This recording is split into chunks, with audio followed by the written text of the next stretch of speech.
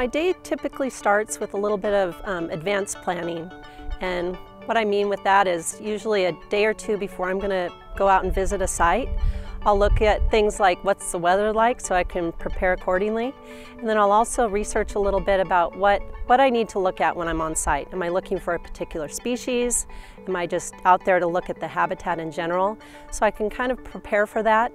And then the day that I do go out in the field, I make sure that I have all my basic equipment that I take with me: binoculars, a camera of course, a notebook, and also field guides, because you never know what I'm going to see out in the field and I want to be prepared.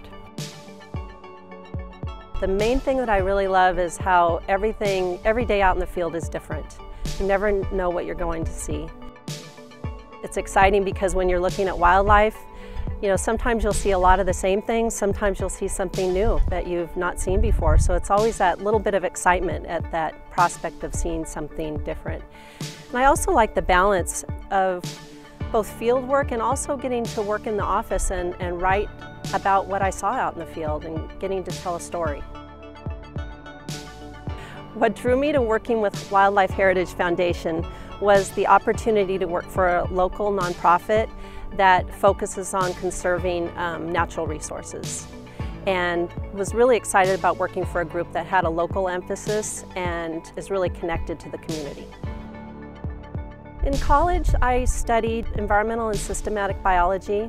My focus was on fisheries, and then later after I graduated, I went on to place a lot more emphasis on terrestrial wildlife.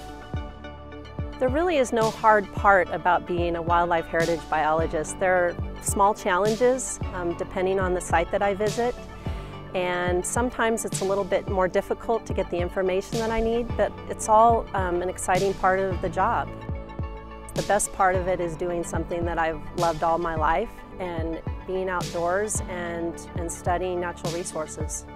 The advice that I give to someone who's interested in being a biologist, especially a younger person, is to follow your passion. Because if you're excited about something and you stick with it, you can find a job doing what you love.